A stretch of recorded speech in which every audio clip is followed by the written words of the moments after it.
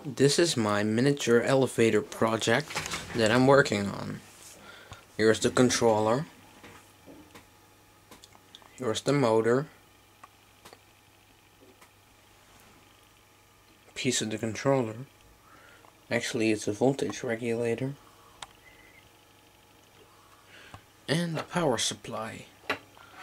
We use real Otis elevator push buttons with little light in the center. Relays for the controller.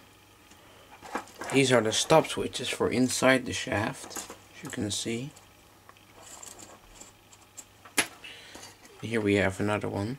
This elevator is going to have 2 floors. We have up, down, and an emergency stop.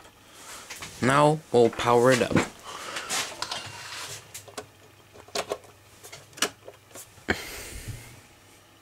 Power supply is on. Let's go up. As you can see, the motor kicked in. Now we'll want to level it, so go to slower speed.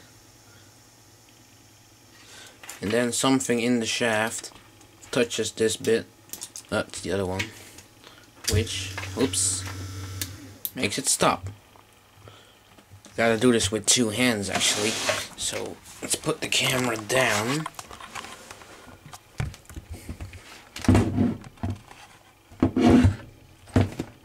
So you can now maybe see what I'm doing. As you can see, we'll press run. The motor starts up. We'll go level it now.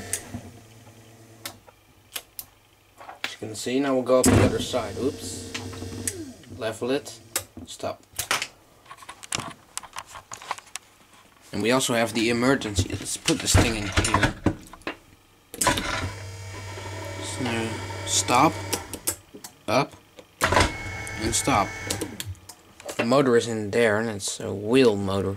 Just wants to spin everywhere when it starts up. The speed difference.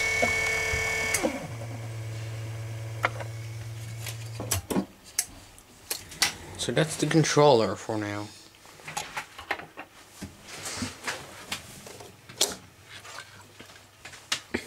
So that's it.